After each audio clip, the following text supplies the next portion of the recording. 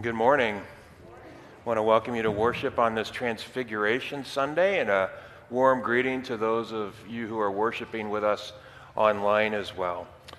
Just a reminder that Wednesday we begin Lent effectively with Ash Wednesday, and we will have two services on Ash Wednesday, a noon service and a 6 p.m. service, both with the imposition of ashes. So hopefully the weather, somebody was telling me that the weather forecast doesn't look really promising, but hopefully the weather holds out and we can gather that day. The only other announcement is an announcement of joy. I want to say congratulations to Lauren and Bob Gilmore, who they were expecting, and now they have been excited to have the delivery of Walter Dean Gilmore, 8 pounds, 14 ounces, 22 inches is the statistics that Rod gave me. Congratulations to Rod and Cindy, who are also proud grandparents. Just saw a picture of him, and he looks just like Bob. So congratulations to Lauren and Bob on this joyous occasion. Those are all of our announcements. As we prepare our hearts and minds for worship, let us stand as you are able as we begin with our confession and forgiveness. Blessed be the Holy Trinity, one God who makes all things new, whose mercy endures forever. Amen.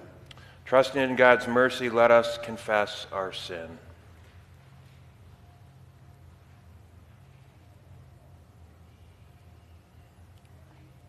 Holy One, source of our renewal, we confess that we are wrapped up in sin and cannot free ourselves.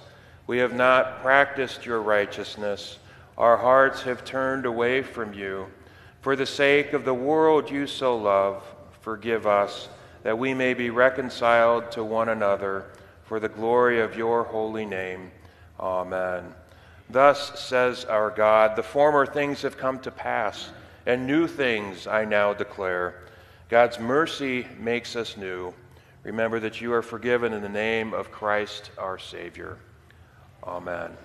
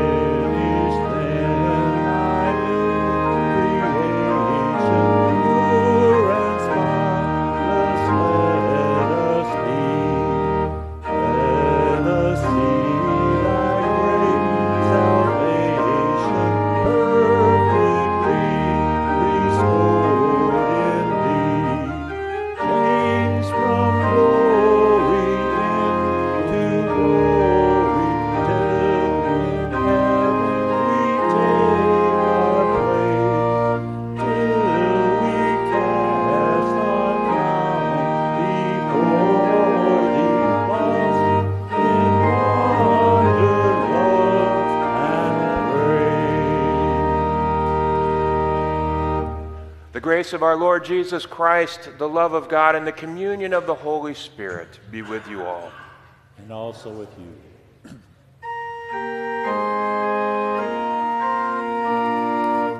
Jesus Christ, light of life, shine in your people here. Jesus Christ, light of life, shine in your people here.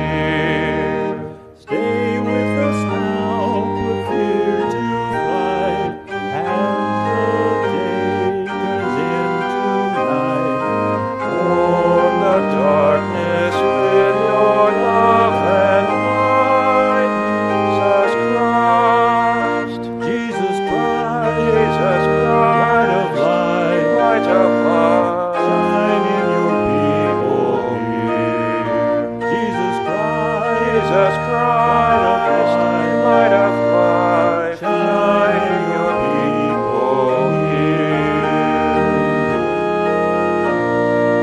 Glorious light of glory, sacred word made human story, blessed Jesus Christ, of the Father given, light to earth from light of heaven, holy endless source of life. as we sing, O holy three in one, fount of life and love and fire divine. We rejoice in you with the pure voice of gladness, as we let your light within us shine. Glorious light of glory, sacred burning human story, blessed Jesus Christ, of the Father given, light to earth from light of heaven, holy endless source of life. Please join me as we pray. O God, in the transfiguration of your Son, you confirm the mysteries of the faith by the witness of Moses and Elijah, and in the voice from the bright cloud declaring, Jesus, your beloved Son, you foreshadowed our adoption as your children. Make us heirs with Christ of your glory, and bring us to enjoy its fullness through Jesus Christ, our Savior and Lord, who lives and reigns with you and the Holy Spirit, one God, now and forever. Amen. Be seated, please.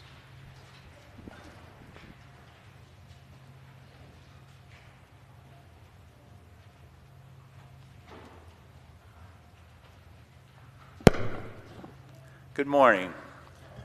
We're going to have a few mountaintop experiences today in our readings. The first reading is from Exodus chapter 24. The Lord said to Moses, "Come up to me on the mountain and wait there, and I will give you the tablets of stone with the law and the commandment, which I have written for their instruction."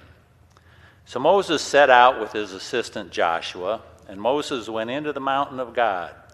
To the elders he had said, "Wait here for us until we come to you again. For Aaron and Hur are with you. Whoever has a dispute may go to them." Then Moses went up on the mountain, and the cloud covered the mountain. The glory of the Lord settled on Mount Sinai, and the cloud covered it for 6 days. On the seventh day he called to Moses out of the cloud. Now the appearance of the glory of the Lord was like a devouring fire on the top of the mountain in the sight of the people of Israel. Moses entered the cloud and went up on the mountain. Moses was on the mountain for 40 days and 40 nights. The word of the Lord. Let's read Psalm 2 responsibly. Why are the nations in an uproar? Why do the peoples mutter empty threats? Why do the kings of the earth rise up and revolt, and the princes plot together against the Lord and against the Lord's anointed. Let us break their yoke, they say. Let us cast off their bonds from us.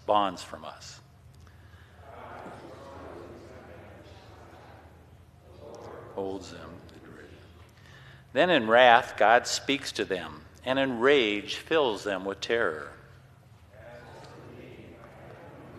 King upon Zion, my holy mountain. Let me announce the decree of the Lord, who said to me, You are my son. This day have I begotten you.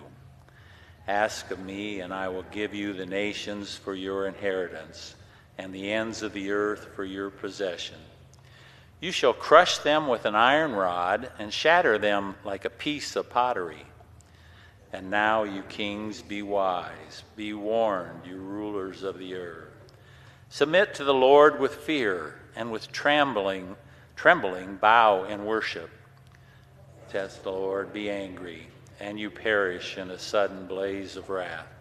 Happy are all who take refuge in God. The second reading is from 2 Peter chapter 1. For we did not follow cleverly devised myths when we made known to you the power and coming of our Lord Jesus Christ, but we had been eyewitnesses of their majesty. For he received honor and glory from God the Father when the voice was conveyed to him by the majestic glory, saying, This is my Son, my beloved, with whom I am well pleased. We ourselves heard this voice come from heaven while we were with him on the holy mountain. So we have the prophetic message more fully confirmed. You will do well to be attentive to this as to a lamp shining in a dark place, until the day dawns and the morning star rises in your hearts. First of all, you must understand this, that no prophecy of Scripture is a matter of one's own interpretation, because no prophecy ever came by human will, but men and women moved by the Holy Spirit spoke from God. The word of the Lord. Please rise. We lift our hands in prayer like incense rising, and offer our lives to you, O God. We lift our hands in prayer like incense rising, and offer our lives to you, O God. The Holy Gospel according to St. Matthew, the 17th chapter. 6 days later, Jesus took with him Peter and James and his brother John and led them up a high mountain by themselves. And he was transfigured before them, and his face shone like the sun, and his clothes became dazzling white. Suddenly there appeared to them Moses and Elijah talking with him. Then Peter said to Jesus, Lord, it is good for us to be here. If you wish, I will make 3 dwellings here, one for you, one for Moses, and one for Elijah. While he was still speaking, suddenly a bright cloud overshadowed them, and from the cloud a voice said, This is my Son, the beloved. With him I am well pleased. Listen to him. When the disciples heard this, they fell to the ground and were overcome with fear. But Jesus came and touched them, saying, Get up and do not be afraid. And when they looked up, they saw no one except Jesus himself alone. As they were coming down the mountain, Jesus ordered them, Tell no one about the vision until after the Son of Man has been raised from the dead. This is the gospel of the Lord.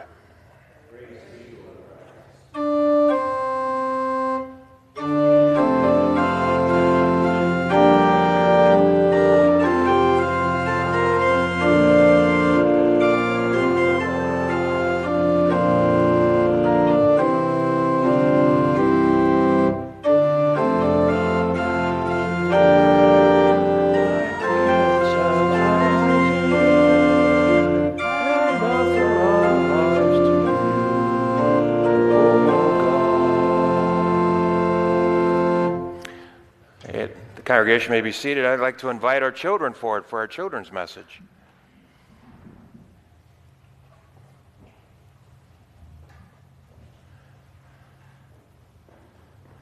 How are you guys? I am so excited that you're here. I get to do a children's sermon. What gives you guys excitement? Anything you guys get excited for? Birthdays. You have a big party? Yeah, you get lots of presents. Christmas. That's exciting. That's a fun time with family. Easter. That's another exciting time, isn't it? Valentine's Day. You're just rattling them off, aren't you? Did you get lots of candy this year? Awesome. Thanksgiving. Lots of what? What are you excited for on Thanksgiving? Turkey. Turkey, yeah. Yeah, I was excited. You know what I get excited about? What? Well, I got excited last Sunday. You know what last Sunday was? It was the Super Bowl. You know who won the Super Bowl, don't you? The Chiefs. So that was really exciting, right? I wish the party could keep going. The excitement could keep going. And we have a story. Sometimes we get so excited that we want to just continue in the excitement. We have a story today. I want to read the story to you. What? Yeah, let me read this story to you about a time when the disciples of Jesus were super excited and wanted it to continue. Peter, James, and John were very excited. They were climbing a mountain with Jesus. Higher and higher they climbed right to the top. Then they noticed something different about Jesus. Jesus' face and clothes were bright and shiny like the sun. Moses and the prophet Elijah were standing with Jesus talking about God's promise to save the world. Peter couldn't believe his eyes. Look at these guys. It's so bright they can hardly see. And suddenly a cloud covered the mountain, and a voice said, "This is my son. Listen to him." The voice was God. And Peter, James, and John covered their faces, and then Jesus touched them. And they peeked up, and everything was the same as it was before, even Jesus. On the way back down the mountain, Jesus, Peter, James, and John talked about God's promise, but they didn't tell anyone else what had happened on the mountain for a long time. So there you go. There's how bright it was, and there they are covering their eyes right there. And it was an exciting time. Is there an alligator? Did you see it? Did you see him? Alligator? Well, I'm sure the alligator was excited too. It was an exciting time. And they wanted to do what? They wanted to stay up on the mountain, but Jesus led them back down. And you know why he led them back down? Because there was something even more exciting down below, and they were about to experience Jesus' love for them down below. So that's what is so exciting. I want you guys to remember how excited you are on those special occasions and know how excited Jesus is to love each one of you. How about that? That Jesus is excited for each one of you. You say hi to them. Did they wave back? All right. Let's pray. Good and gracious God, we give you thanks for exciting times in our lives and for the excitement of our Lord with these children. And Lord, remind us that you are excited for them, that you're excited for each one of us as your children. Help your light to shine brightly in our lives. In your name we pray. Amen. All right. Thanks for coming up today.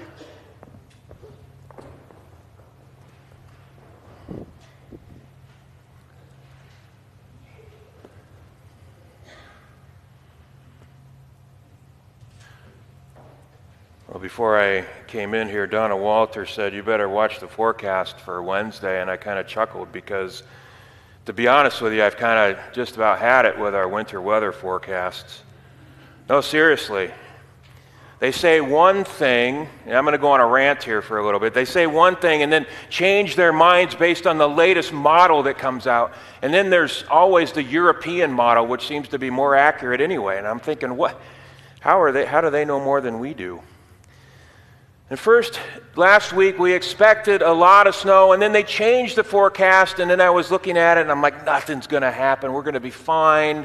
We live in northwest Omaha, no snow whatsoever. I went to bed thinking, don't have to worry about getting the shovel or the snowblower out, and then lo and behold, what? I wasn't expecting to see that much snow on the ground. That's the funny thing, I think, about human expectation, that sometimes we create expectations based on what we think might be in our best interest or what we hope might happen. At other times, I think we create expectations in order to really mitigate, if you will, some level of disappointment that might ensue in our lives. Or in the words of Maya Angelou, hoping for the best, prepared for the worst, and unsurprised by anything in between. But maybe it's best to abide by the wisdom that said, "Blessed is he who expects nothing, for he shall never be disappointed." And yet I think it's naive to say that you and I don't live out our daily lives, at least without some degree, some semblance of expectation. This was most certainly true of Peter and James and John on the mountaintop with Jesus.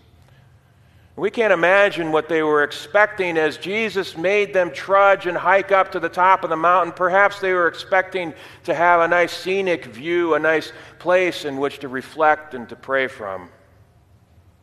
Certainly they weren't expecting the brilliant lights, the radiant garments, the likes of Moses and Elijah, and a voice, a dramatic voice, no doubt, from the cloud. And for Peter, this falls, of course, into the camp of pleasant surprise.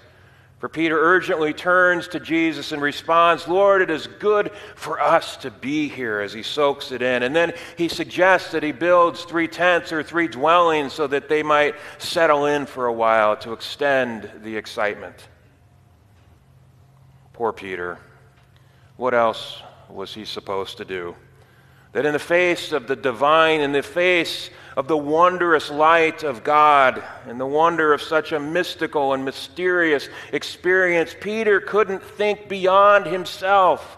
He couldn't think beyond his own narrow worldview. In all honesty, in the face of the divine, Peter's reaction really is as human as I think it gets. You see, Jesus was born to usher in something new, the kingdom of God and all of its wonder and glory. Jesus came as the Word made flesh to redeem the world from sin. That's a big deal.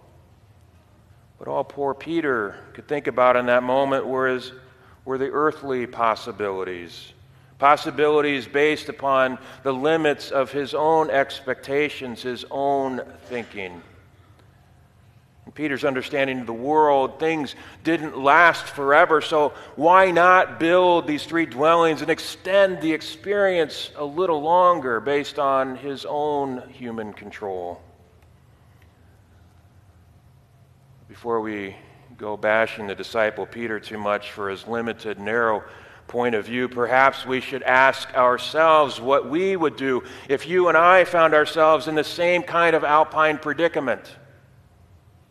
Wouldn't you and I want to experience the same thing? To extend our experience, our time up on that mountain? I mean, I'm still kind of happy that the Chiefs won the Super Bowl, but alas, what? Life must go on. This is how we as humans operate, isn't it? We're limited by our own human expectations. We're limited by our own frail imagination when we stand before the glorious power of what God makes new and makes possible in our lives.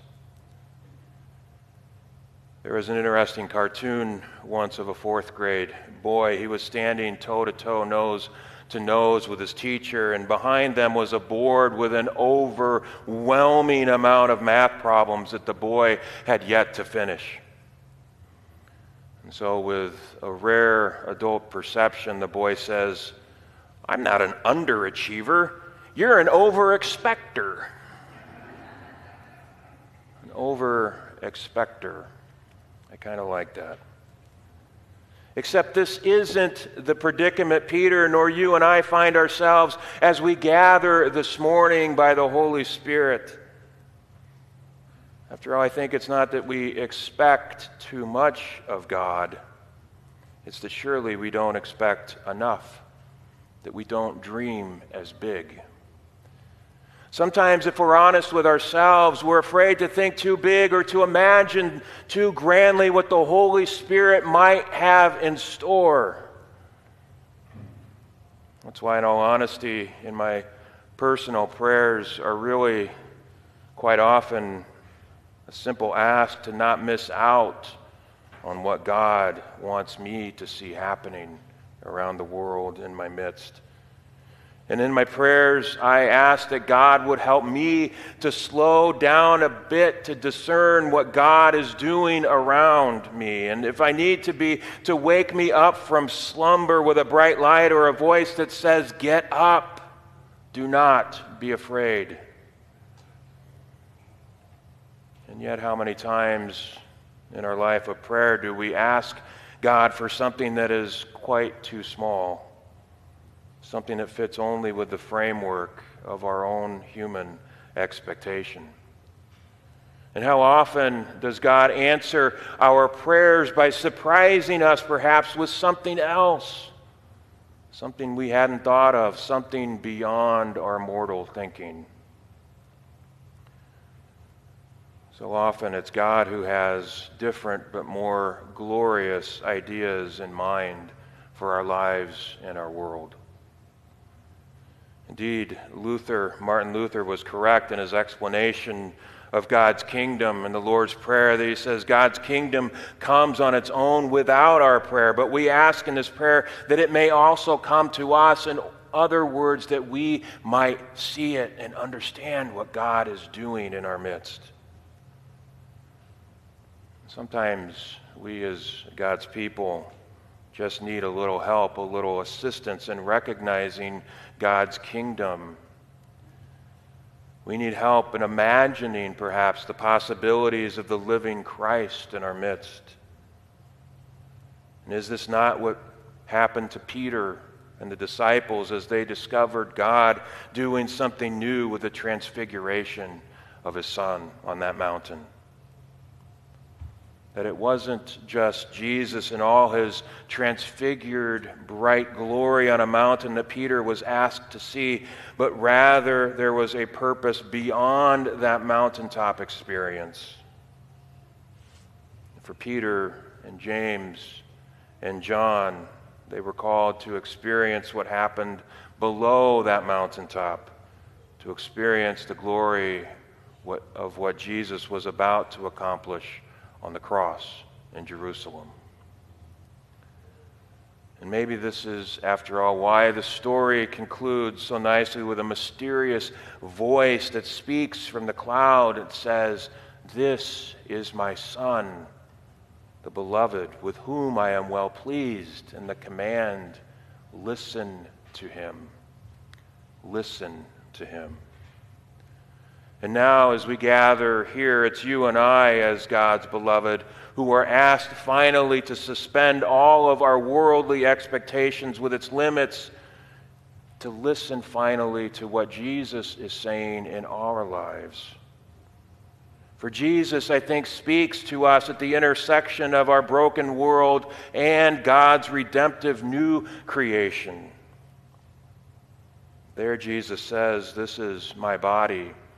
This is my blood given and shed for you, that we might taste the abundant and redemptive power of his love."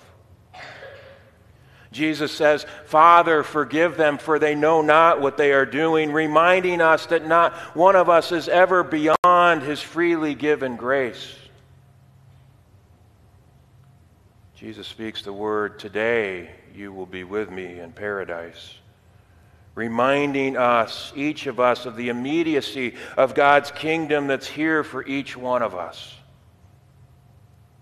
And then Jesus finally says, "Get up and be not afraid. using the very same words he uses when he raises the dead, reminding you and I that God does not simply abandon us in this life or in death, that we are promised to be with him forever. Jesus is speaking to you and I right now, this very day. But what is he saying?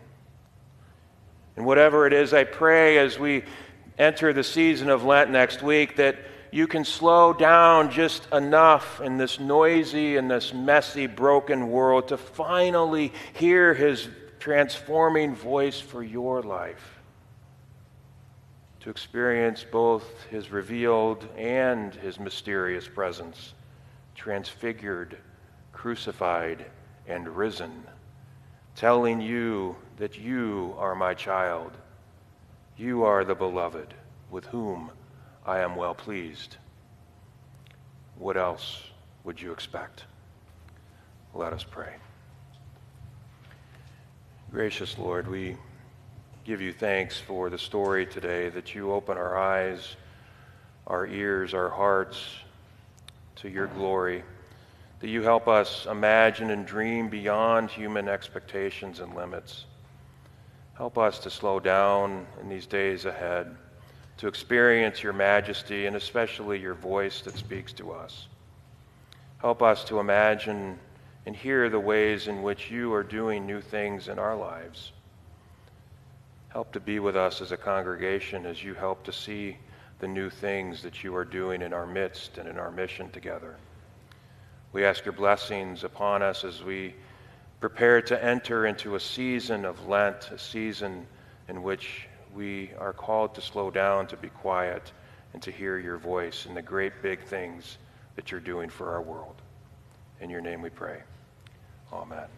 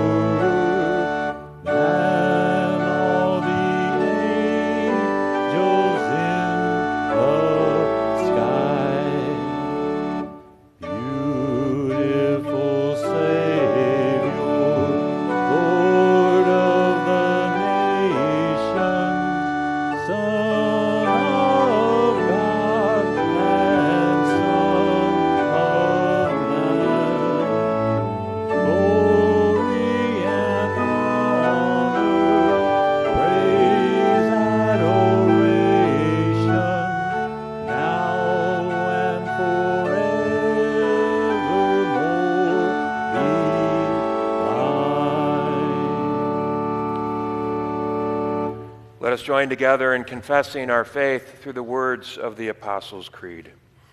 I believe in God, the Father Almighty, creator of heaven and earth. I believe in Jesus Christ, God's only Son, our Lord, who was conceived by the Holy Spirit, born of the Virgin Mary, suffered under Pontius Pilate, was crucified, died, and was buried. He descended into hell. On the third day he rose again. He ascended into heaven.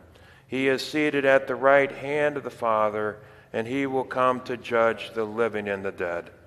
I believe in the Holy Spirit, the Holy Catholic Church, the communion of saints, the forgiveness of sins, the resurrection of the body, and the life everlasting. Amen. Called together to follow Jesus, let us pray for the church, the world, and all in need. Lord, embolden your church as its witnesses to the majesty and mercy of your Son. Equip lay preachers, deacons, and pastors. Move us to share our stories of your faithfulness and forgiveness, and may our lives proclaim your greatness. Merciful God, Receive our prayer. dwell with your whole creation from the tallest mountain to the deepest valley. Bless the work of conservation organizations to protect vital habitats.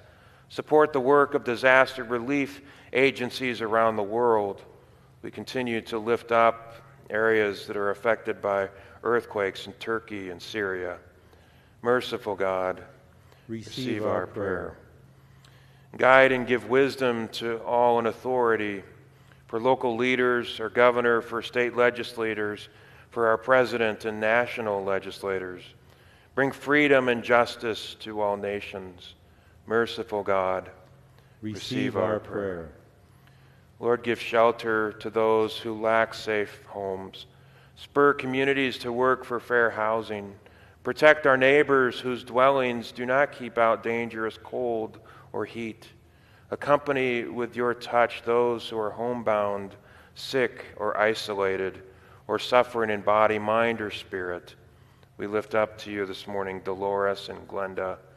We pray for Donna and Dawn, for Kim, for Rick, for Virgine and Emily, for Kent, for Don, and for John.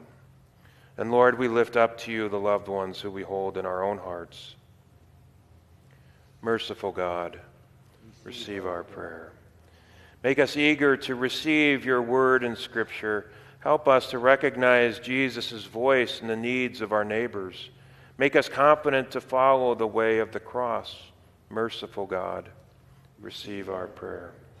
Receive our thanksgiving for the holy ones who have guided us in faithfulness and have gathered even the unlikely as your people. With our forebears in faith and all who have hoped in you, teach us to wait with courage until the promised day dawns. Merciful God, receive our prayer. We bring to you, Lord, our needs and our hopes, trusting your wisdom and power revealed in Christ crucified. Amen. The peace of the Lord be with you always. I invite you, as you're comfortable, to turn and to share a sign of that peace with one another.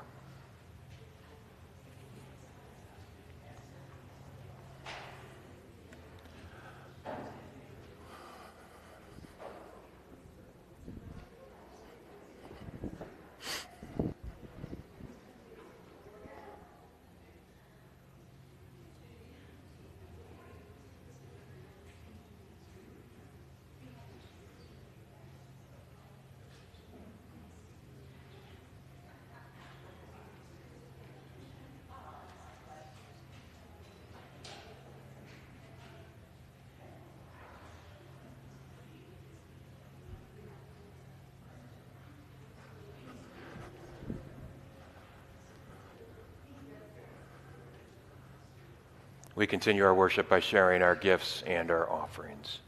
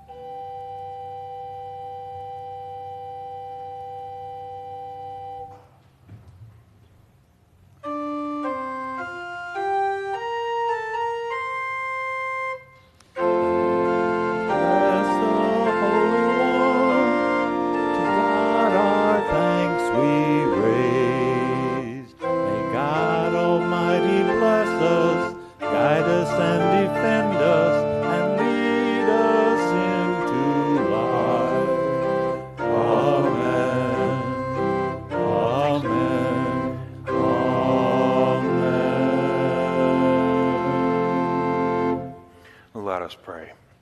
Liberating God, you break the bonds of injustice and let the oppressed go free. Receive now these offerings in thanksgiving for all of your works of merciful power, and shape us as people of your justice and freedom.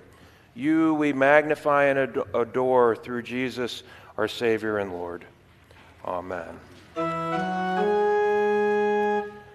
The Lord be with you. And also with you. Lift up your hearts. We lift them to the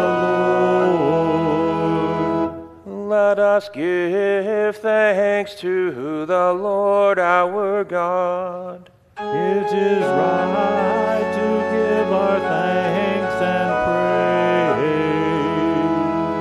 praise. It is indeed right, our duty and our joy, that we should at all times and in all places give thanks and praise to you, Almighty and merciful God, through our Savior Jesus Christ, who, sharing our life, lived among us to reveal your glory and love, that our darkness should give way to your own brilliant light. And so, with all the choirs of angels, with the church on earth and the hosts of heaven, we praise your name and join their unending hymn. My soul proclaims your greatness, O God. My spirit rejoices in the love of my Savior. You have looked with favor on my simple way, and I will praise you all of my days. On the night in which he was betrayed, our Lord Jesus took bread, gave thanks, broke it, and gave it to his disciples, saying, "Take and eat. This is my body given for you. Do this for the remembrance of me." And again, after supper, he took the cup, gave thanks, and gave it for all to drink, saying, "This cup is the new covenant in my blood, shed for you and for all people for the forgiveness of sin. Do this for the remembrance of me." Lord, remember us in your kingdom and teach us to pray. Our Father, who art in heaven, hallowed be thy name. Thy kingdom come, thy will be done, on earth as it is in heaven. Give us this day our daily bread, and forgive us our trespasses, as we forgive those who trespass against us. And lead us not into temptation, but deliver us from evil. For thine is the kingdom, and the power, and the glory, forever and ever. Amen. The Lord's table has been prepared, and all are invited. Be seated, please.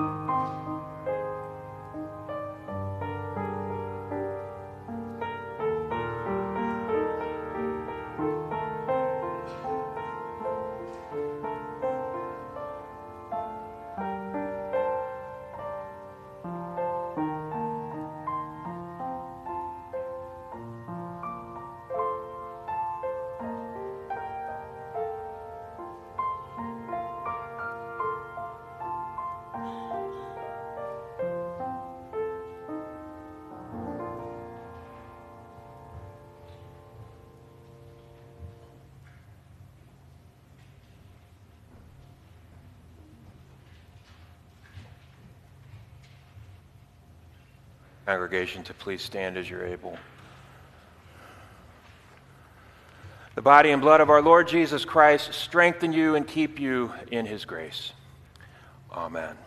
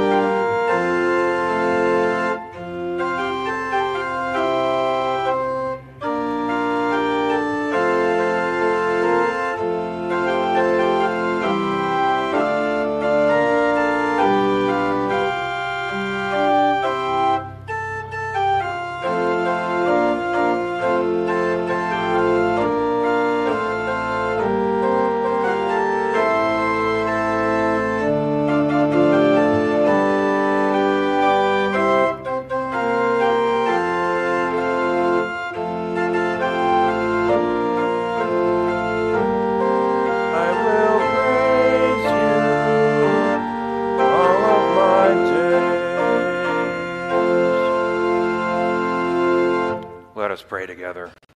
Holy One, we thank you for the healing that springs forth abundantly from this table. Renew our strength to do justice, love kindness, and journey humbly with you. Amen. And now the God who faithfully brings forth justice and breaks the oppressor's rod will strengthen and uphold you this day and forevermore. Amen.